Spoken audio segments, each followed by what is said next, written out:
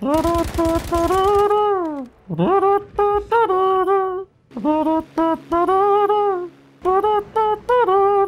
what I imagine like a noir jazzy feel would be. Hi-de ho everyone, my name's Mr. Fruit and welcome back to Battlefield 5. Thanks again to EA for sponsoring this video. If you missed my previous video on Battlefield 5, I discussed some of my hands-on time with the game while at EA Play, and today we'll be taking another dive into this chilly gameplay.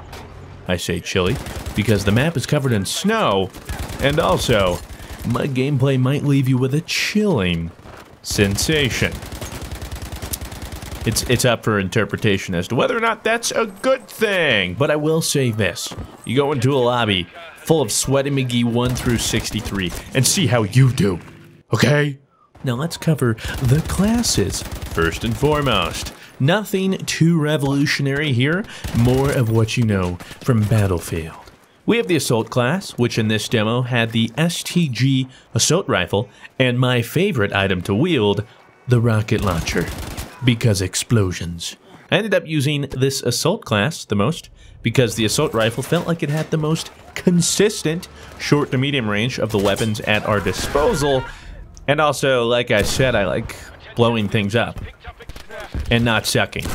I seem to get the most kills with this class. So the choice was obvious. Hard to say whether or not the STG is really good, or if it's just the small slice of content we got to play. I found at medium to long range I was forced to feather the trigger, much like you would have to do if you were sending a love letter via Morse code.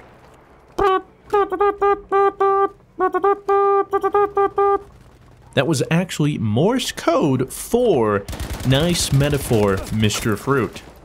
Yeah, well, you know. The Recon is your resident sniper. That is to say, he snipes. There's only so many ways to say sniper, but according to thesaurus.com, the synonyms for sniper would actually be assassin, sharpshooter, killer, marksman, and markswoman. After all, it's 2018, and we must include all shooters of all types. Women in Battlefield? Seriously though, you snipe and have some tools to allow you to spot enemies for yourself and your team better, for lack of a better way to put it. I did enjoy sniping. I was a lot better at getting sniped though. If they were to hand out medals for best sniper and best sniped, I'd like to think I'd win one of those. The medic is... Okay, seriously, do I have to go through all of these? This class is literally called medic. What else could I possibly... Wait, what do you mean you're gonna fire me?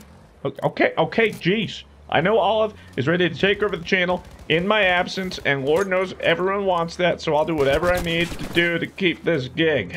Anywho, the medic wields an SMG, or a semi-auto rifle, and goes around throwing health pouches to the nearest wounded ally.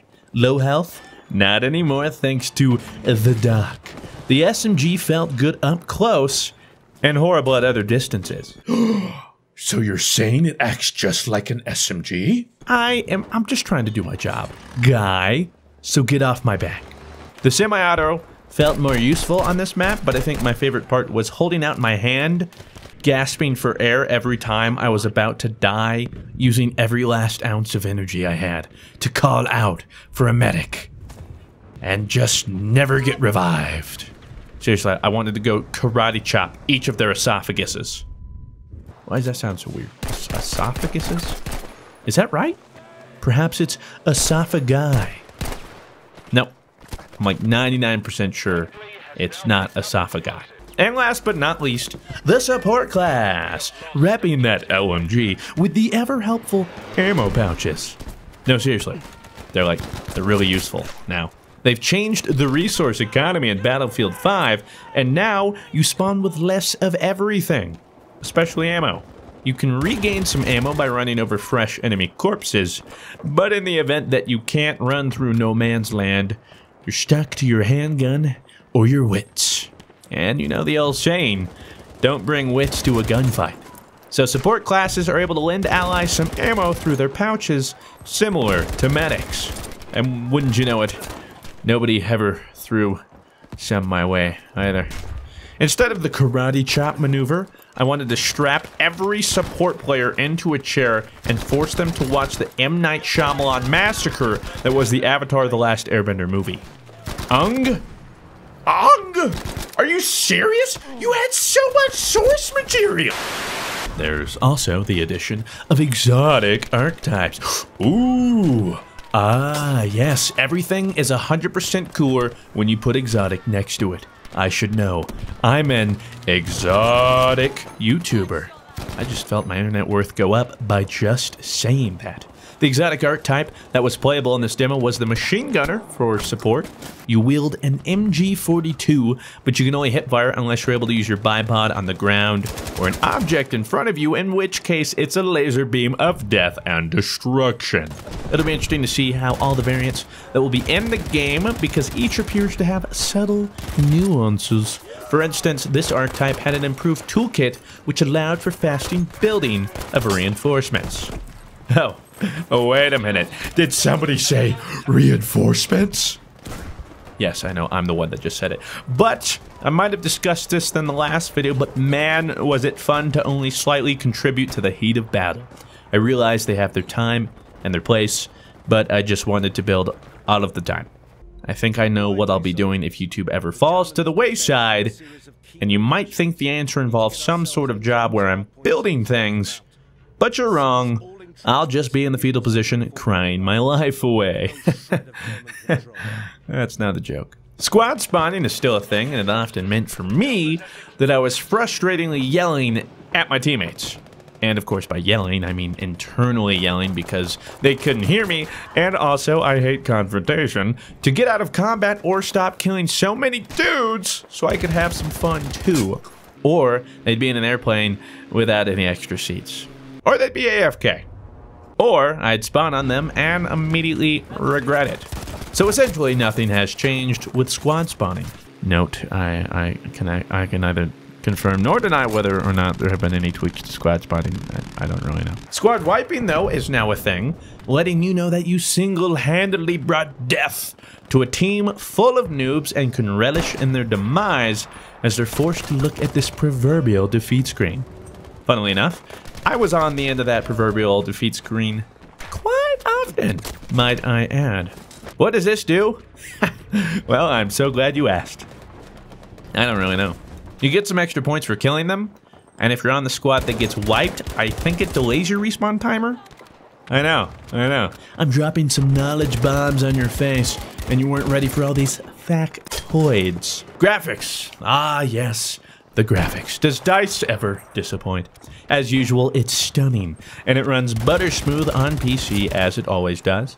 They keep pushing the envelope on what they're able to do, and it's crazy to think that there's 63 other dudes. Well, I guess it depends on the server. Anyway, running around in the same lobby as I, Googling over the same eye candy. Laying prone has also been updated. Now you can turn 360 degrees while proning, allowing you to adjust in certain corners, etc. That's right, baby. We next gen. Now you don't get stuck on things when you're prone. This is important because it allows you to see your feet while you lay there, and you can either contemplate your entire existence or think about how ridiculous you must look cowering away in your corner. Are these really my feet? Do I even have feet? Am I alive? Or is this just a simulation? Am I playing the game? Or is the game playing me? Airplane dropping is something else we brushed up on earlier too, and I just wanted to circle back and talk about how cool it was the first couple of times. The sound design, shakiness, graphic presentation, all of this creates a pseudo-adrenaline rush as you plummet below to your inevitable death. Believe me, it is inevitable. You can often try to use this to your advantage to drop behind enemy lines and ambush the enemy team, but since I never got to play on the defensive side, it felt like they were simply playing duck hunt, and I was the unlucky bird. Also, that Battle Royale announcement, though. Ooh, I know that this has nothing to do with this gameplay, but dang, son. A Battle Royale on the Frostbite engine?